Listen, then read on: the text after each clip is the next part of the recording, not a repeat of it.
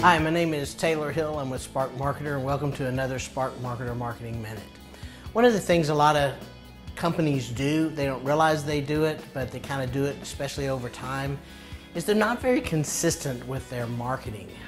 They have different logos, slightly different colors, a little different usage, and they don't really have a brand that stays consistent. And after a while, it can be really different from where you started to where you ended up with for your logo and different branding.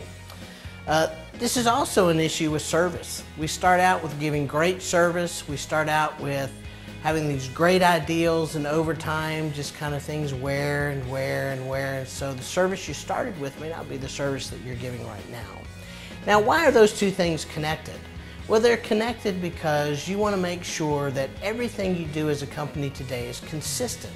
If it's not, it's going to be exposed online, probably in the form of negative reviews.